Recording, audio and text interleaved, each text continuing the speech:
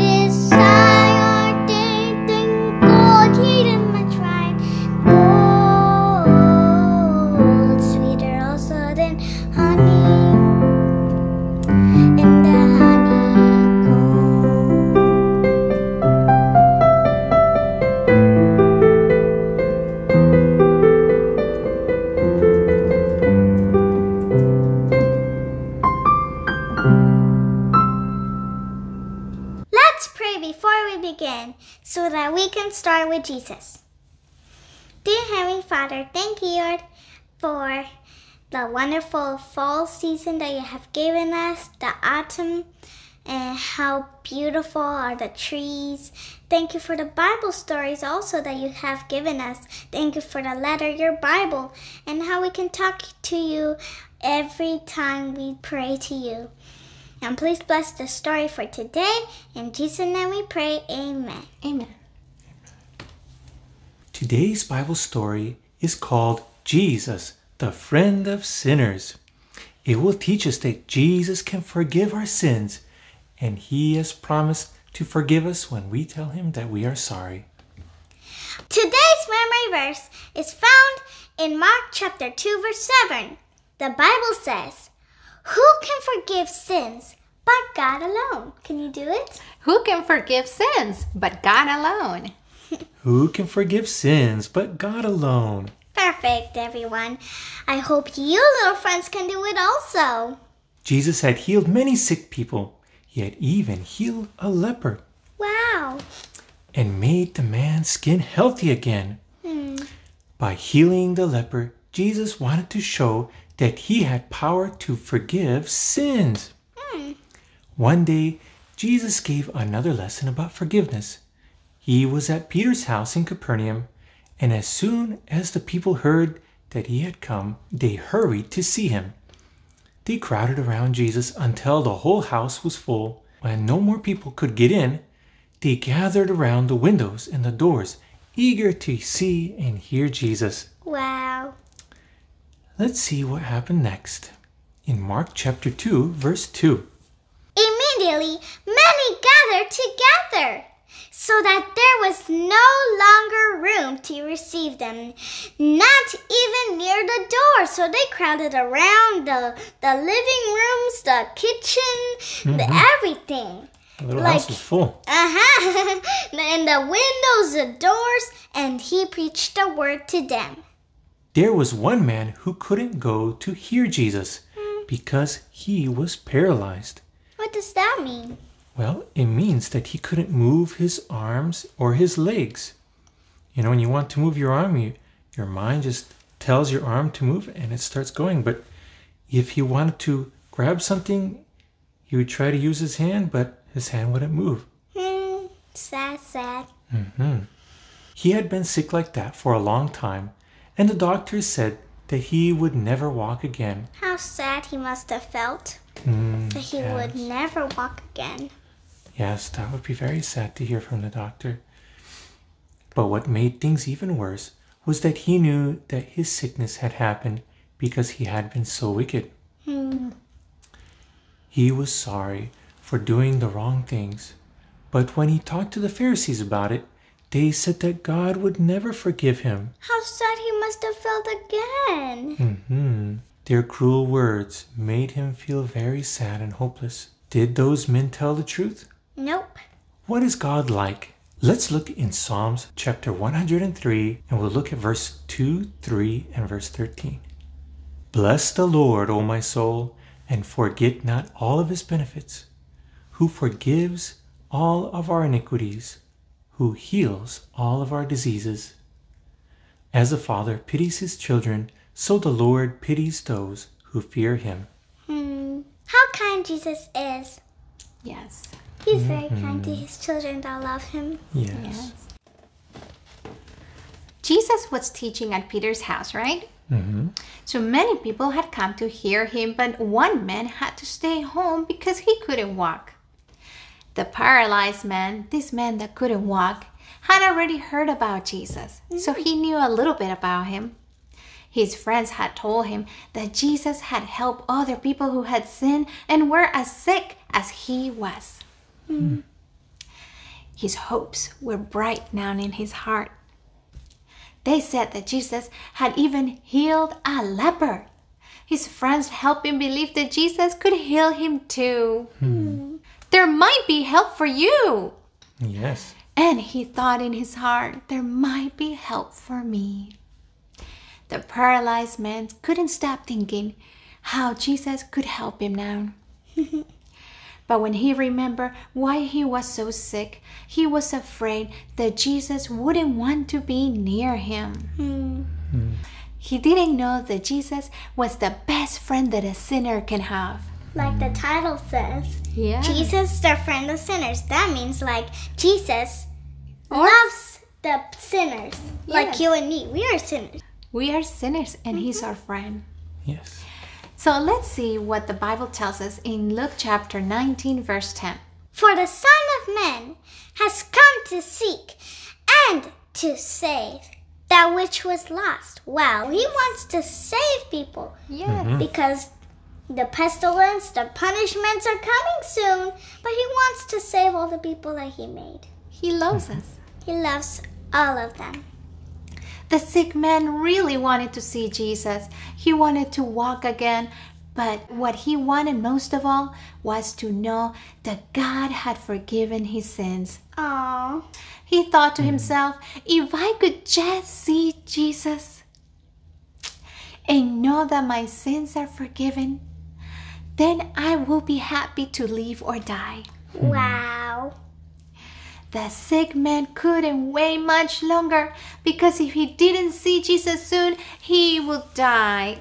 So when he heard that Jesus was at Peter's house, he begged his friends to carry him over there. The paralyzed man believed that Jesus was the only one who could help him. He wanted to be healed, but most of all, he wanted Jesus to forgive his sins. So he asked his friends to take him to Jesus. They picked him up on his bed and carried him to Peter's house, then the place where Jesus was. When they arrived, there was a huge crowd of people in and around the house, like around the porches, around the windows, around the roads, all over the place. Wow. They couldn't even get close enough to hear Jesus' voice. Again and again they tried to get through the crowd, but no one would make room for them. The sick man felt terrible. Poor thing. Was there any way to see Jesus? How could he give up when Jesus was so close? He must persevere. We must persevere. Then he had an idea. He asked his friends to carry him up to the roof of Peter's house. What did the men do next? Mark chapter 2. Let's read in Mark chapter 2, verse 4. Can you read it, Mom? Sure. And when they could not come near him because of the crowd, they uncovered the roof where he was. So when they had broken through, they let down the bed on which the paralytic was lying. Wow. That's a good idea. Instead of like trying to go through the crowd and shouting, excuse me, I need to go through the crowd. Well, that's good idea for that man. Can you imagine how surprised the people in the house were as they saw a sick man coming down on his bed through a hole in the ceiling? Wow. What a surprise!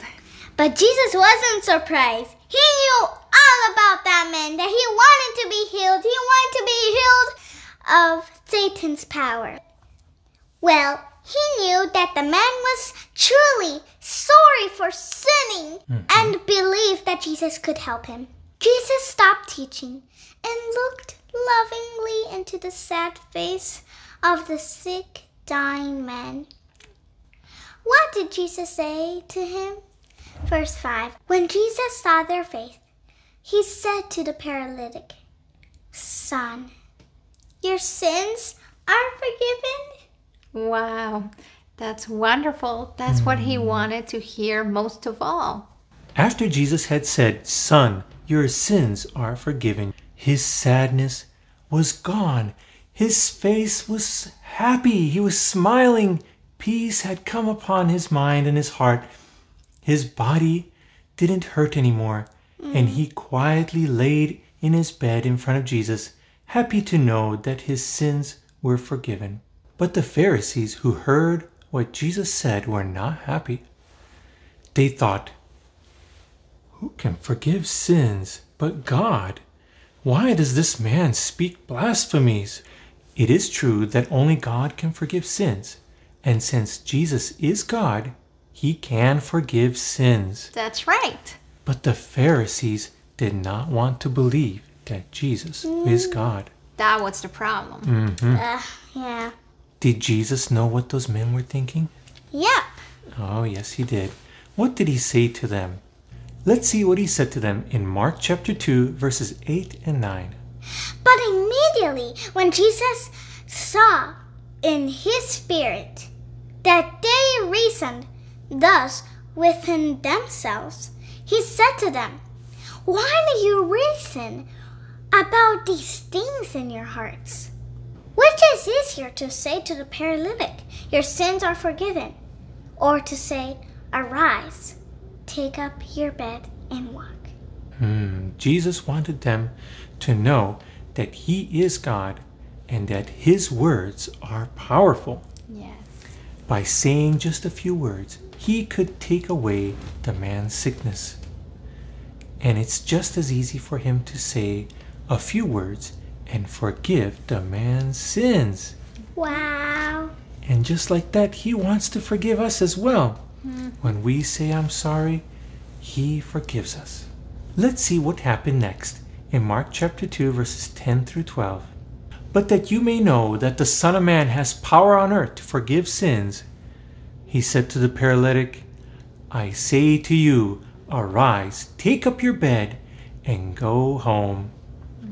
Immediately he arose and took up his bed and went out in the presence of them all, so that all were amazed and glorifying God, saying, Wow, we have never seen it like this. Wow. Everyone was happy. And it was like amazing. That day, I would have wanted to be there. Yes, me too. How loving Jesus is. How wonderful that he can and will forgive people who are sorry for their sins. What an amazing power he has. There was a lot of happiness when the man went back to his house. His whole family praised God. Oh, how they all loved Jesus. Wow. This reminds me of a song that says, Oh, how I love Jesus. We can sing that also. At the time when Jesus lived, the Jews were not in charge of their own nation. Another nation, called the Romans, told them what to do and made them pay money called taxes. That's what we have nowadays. We have tax taxes. Yes, we're all under such regulations too. The men who collected the taxes for the Romans were called publicans. Wow. And the Jews hated both Romans and publicans. Wow. They thought that publicans were some of the worst sinners. Wow, but Jesus loved them all. Yes. It was true that many of the publicans were not honest. Mm-hmm. When they collected taxes, they made the people pay too much money. The money that they should not even be telling the people to give them. That's called stealing nowadays. They overcharged the people. And that was stealing. Then they kept the money they stole for themselves in their pocket. Wow. One of the publicans was named Levi Matthew. Wow. Most people thought that Levi Matthew was a terrible sinner, but Jesus knew that he wanted to do what was right. Yeah. Levi Matthew had listened to Jesus as he taught the people, and he was sorry for his sins. Wow, that reminds me of the book of the Bible that is called Matthew. Yes, that's it.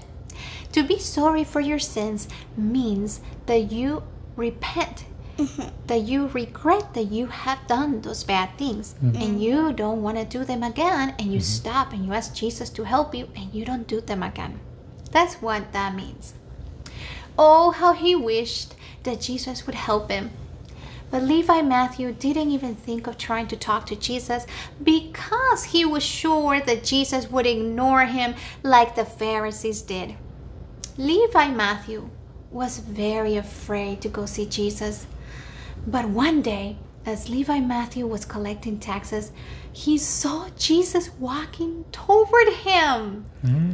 I just imagine the thoughts that came to his mind. Then Jesus comes close to Here him he goes. and tells him, "Follow me." And Levi Matthew couldn't have been more happy, more surprised. Let's see what he did in Luke chapter 5, verse 28. So he left all and arose and followed him. That was a happy day. Most of all, this whole lesson is about happiness. Yes, how wonderful. His desire, so deep, had become true. You know, when we see Jesus, when we get to see Jesus in heaven, we're just going to cast our crowns to his feet and bow down and worship him. Because he's so loving, he's so kind that he saved us. And so that's what Matthew's reaction was. He had no words but to leave everything and follow him. What do you think Levi Matthew loved the most? His money Jesus. or Jesus? Yes. Because he's coming again, and in the clouds he's going to come, and how nice it would be. Yes. Do our choices reflect that we love Jesus? Do your choice, friends, little friends, reflect that you love Jesus? When Jesus asked Levi Matthew to be one of his disciples, many people were not happy, especially the Pharisees. They were angry that Jesus had chosen a publican to be one of his disciples.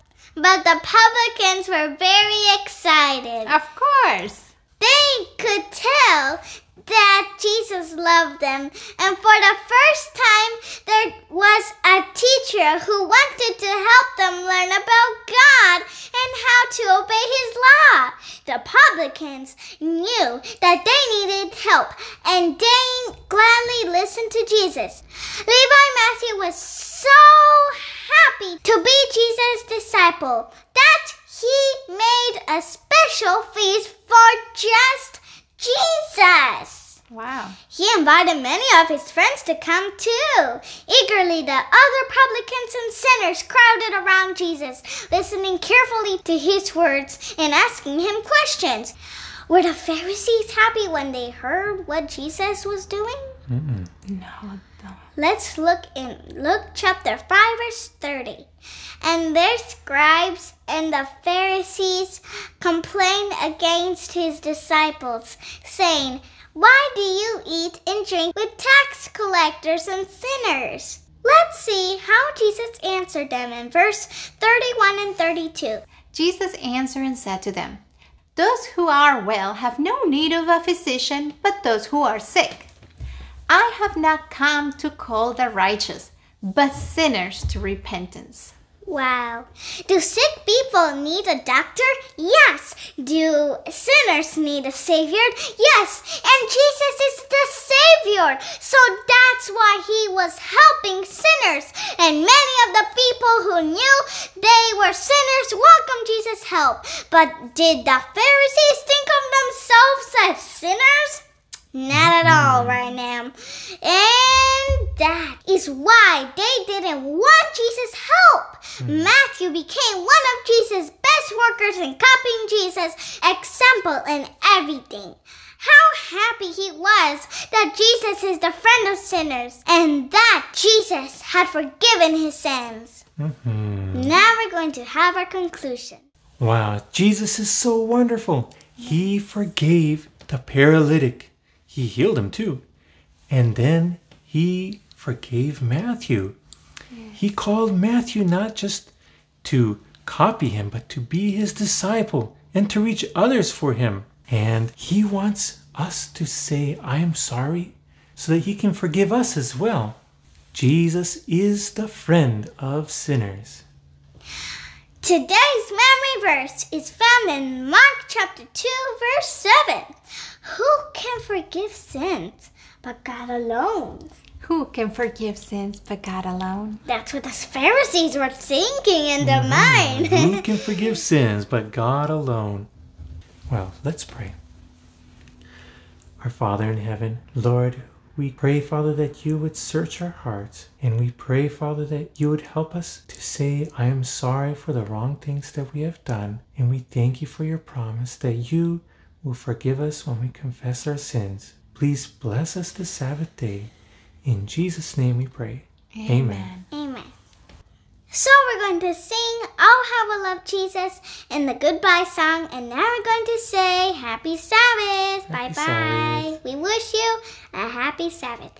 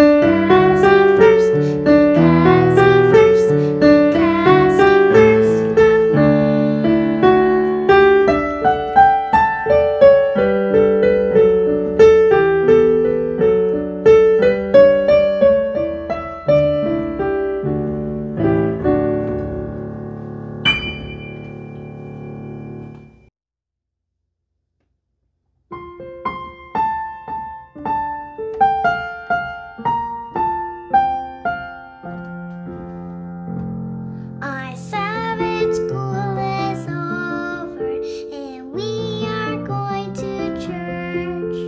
Goodbye, goodbye, be always kind and true.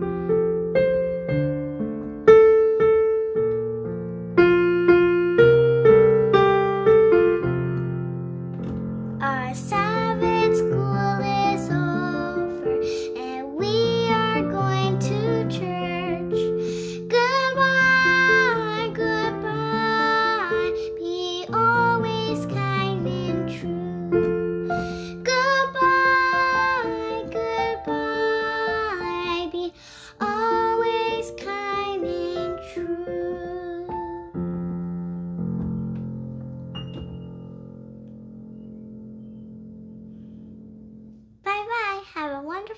happy Sabbath.